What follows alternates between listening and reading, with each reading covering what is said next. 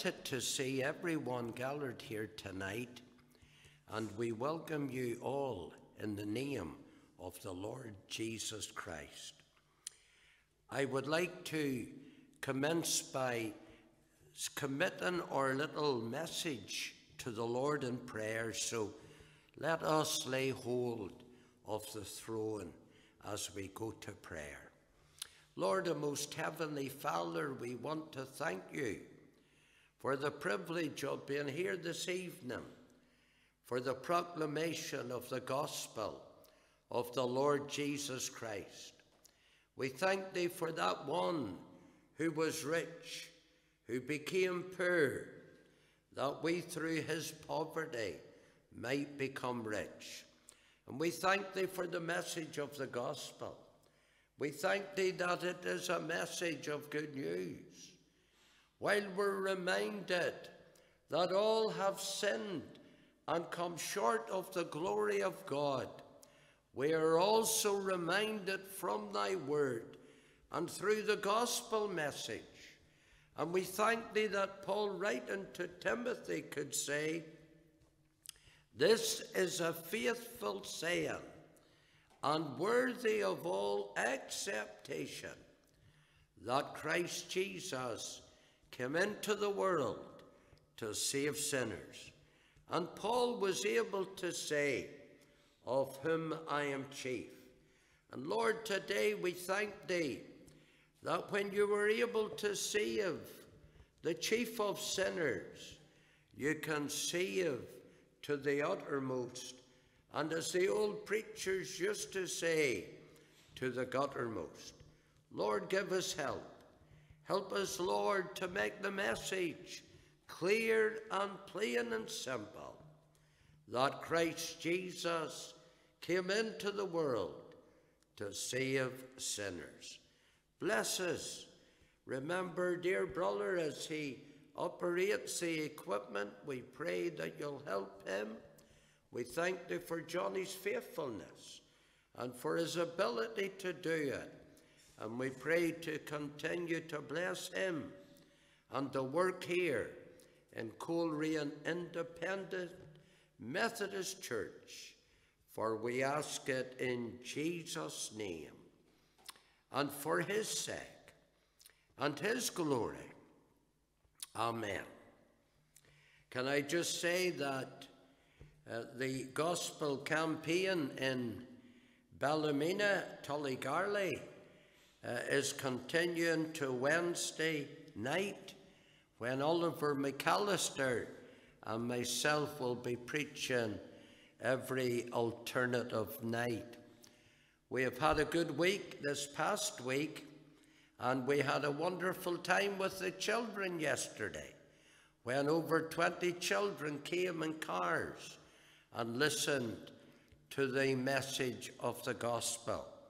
So we'll be having our second and final meeting for the boys and girls on the 9th of April, next Saturday, at Tullygarley Mission Hall car park. And if you're in the area, you'll be made very welcome.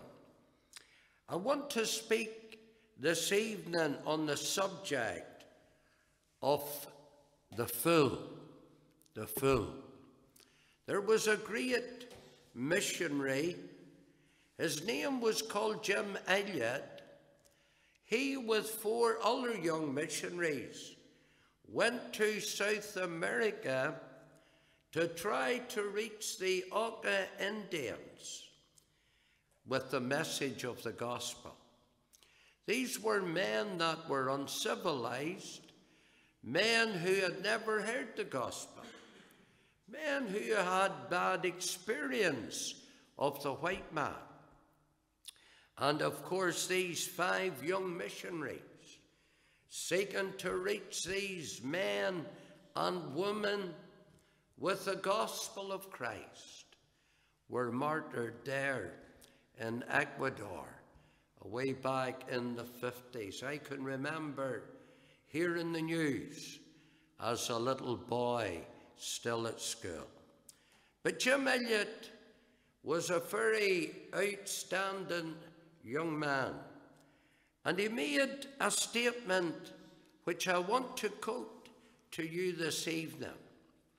He is no fool who gives what he cannot keep to gain what he cannot lose. You see, even in spite of tragedy, those 5 young men, most of them married with families, left widows and children fatherless. And one would say that was an awful, foolish thing to do, but it wasn't. Because through their death, that tribe, those warriors, those men that were uncontrollable, were gloriously reached with the gospel, and there were many people reached and saved. I want to read a verse in 1 Samuel chapter 26 and verse 21. Then said Saul, I have sinned. Return my son David, for I will no more do thee harm, because my soul was precious in thine eyes this day. Behold, I have played the fool, and have erred exceedingly. Here was a king, the first king of Israel, Saul. And here in this verse of Scripture, we have him admitting, playing the fool, playing the fool. You see, this man Saul had an awful hatred in David.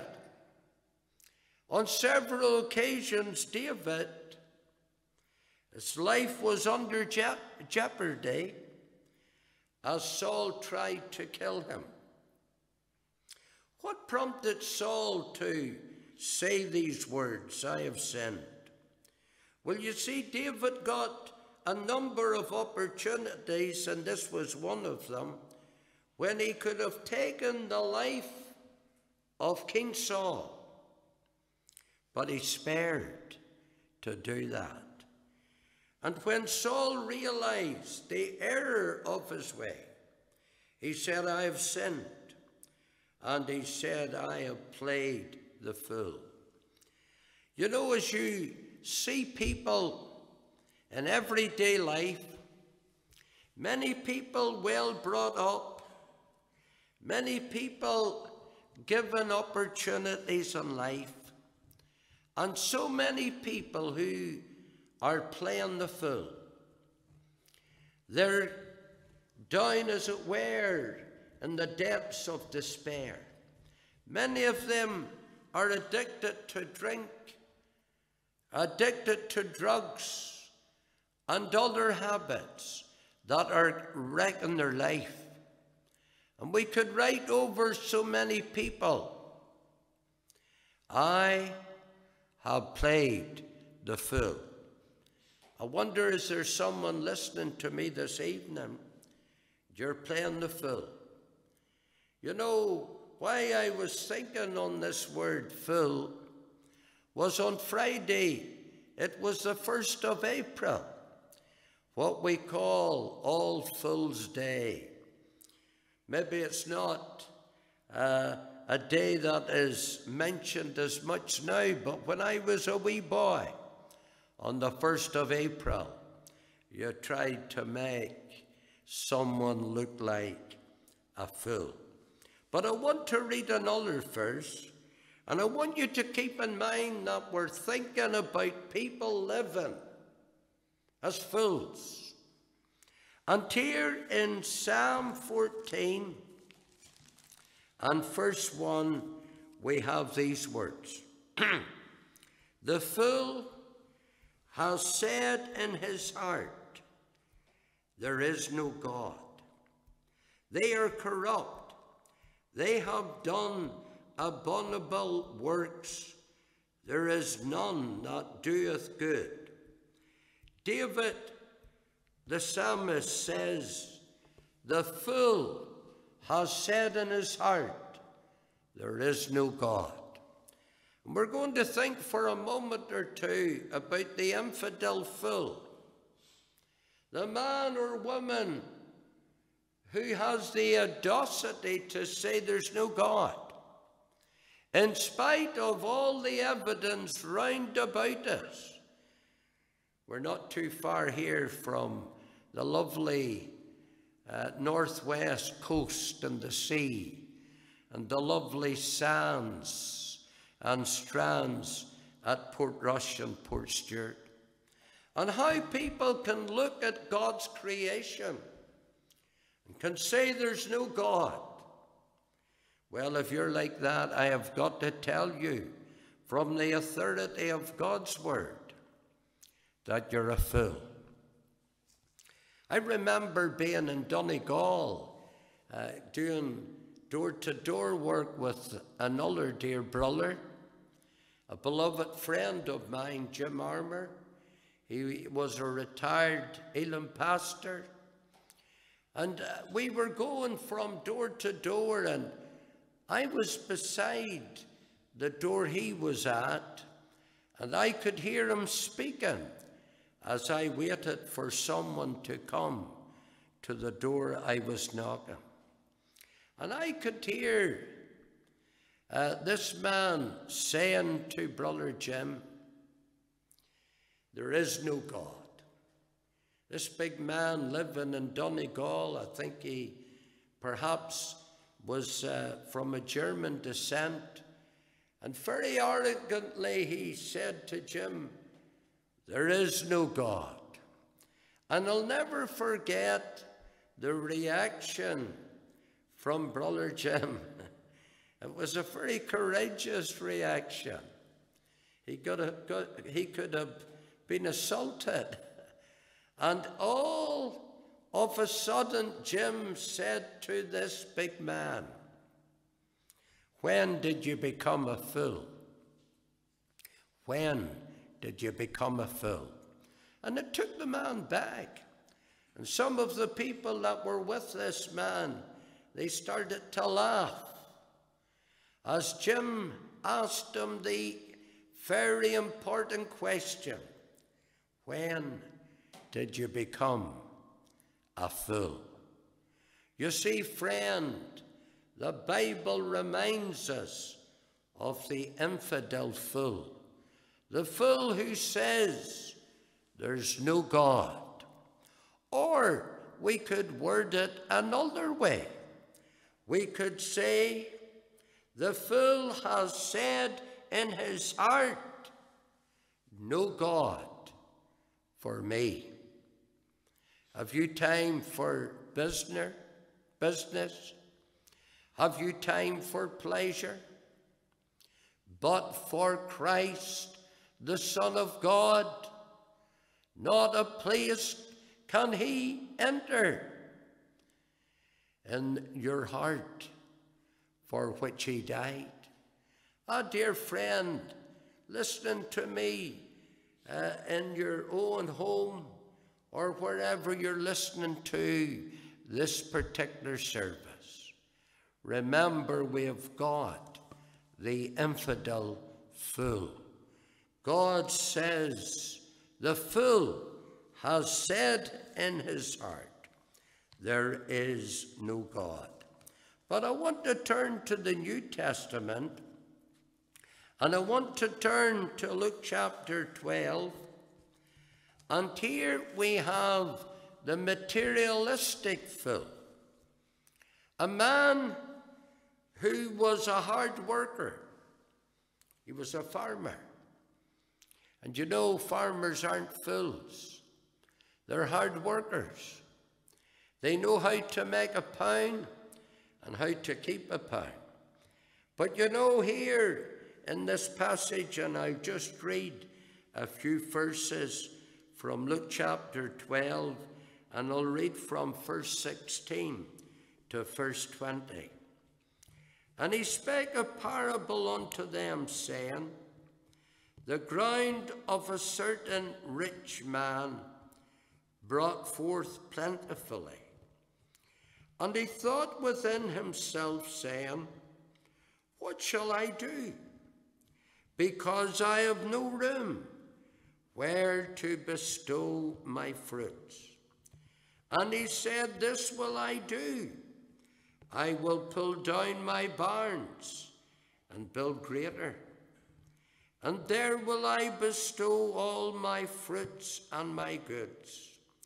And I will say to my soul, Soul, thou hast much goods laid up for many years. Take thine ease, eat, drink, and be merry. But I want you to see there's a wee but here. God had something to say.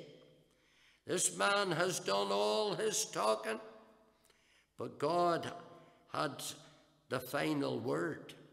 But God said unto him, Thou fool, this night thy soul shall be required of thee. Then whose shall these things be which thou hast provided? You know, there's no problem with people trying to do well. It's good to see people being thrifty. It's good to see people being industrious. And this man, there was no problem that he wanted to work hard and he wanted to do well, but he made two awful mistakes. And because of these mistakes, God called him a fool. You might say, what were the mistakes? Well, we have them in these verses that I've just read from. You see, he talked, this man, about his fruits. Verse 17, I have no room where to bestow my fruits. And he said, This will I do. I will pull down my barns and build greater. And there will I bestow all my fruits. And he has got this word in again, my fruits. And then he talks about my goods. You see, the mistake number one he made, he talked about his goods. And he forgot about his God. You see, this man wasn't an infidel. He wasn't a man who didn't believe in God. Because we read in verse 19 that he says, I will say to my soul. So this man knew that he had a soul. And he believed that he had a soul. He wasn't like the infidel fool in Psalm 14. And listen to what he said to his soul. Thou hast much goods laid up for many years. Take thine ease, eat, drink, and be merry. Now, there's nothing wrong in preparing for a rainy day. As a matter of fact, it's a good thing for people to have a little reserve for a rainy day. There's nothing wrong in taking out a pension for your retirement and preparing when you won't have the same income coming in. But here's the big mistake number two that he made. He says, he talks about many years. And he thinks about many years. He thinks about time. And he forgets about eternity. Dear friend, you may be listening to your last gospel message. It could be the preacher's last time preaching the gospel. For you see, in verse 20, God said unto him, Thou fool, this night thy soul shall be required of thee. Oh, you know, there are people living as if they're never going to die. There are people planning not just for days ahead, but years ahead. That's why it's always good to say, God willing, when we're making plans, for only God knows what the future has to hold. Yes, we had this man Saul admitting that he was playing the fool. We have in Psalm 14 God saying to the infidel, thou fool, thou fool. And remember, the man who believes there's no God, or he doesn't want to give place to God's lovely Son, the Lord Jesus Christ, he's a fool, or she's a fool. Here's the man, the farmer, the two big mistakes. He talked about goods and he forgot about God. He talked about time and he forgot about eternity. And God said to him, thou fool, tonight thy soul shall be required of thee. I've just another little verse that I want to read, and it's found in 2 Samuel chapter 3 and verse 33. And the king lamented over Abner. Now this was King David. You see, Saul was the first king in Israel.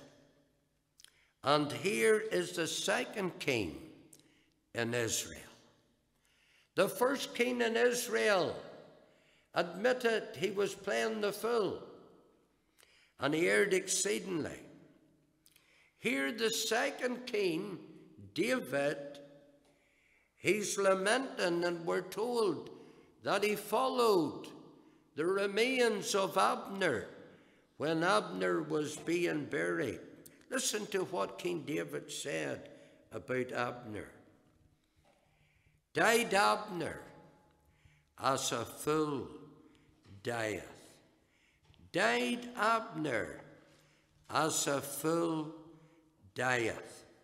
Can I just say to you this morning, or this evening, that this man Abner, David called him a fool. You see, it's a terrible thing for people to live as a fool. But it is a lot worse. Indeed, it is absolutely unforgivable if people die as a fool. Here was a man, Abner, who died as a fool. What a tragedy. Of course, you have read the story of what happened to Abner. Abner was going to the city of Hebron, which was a city of refuge.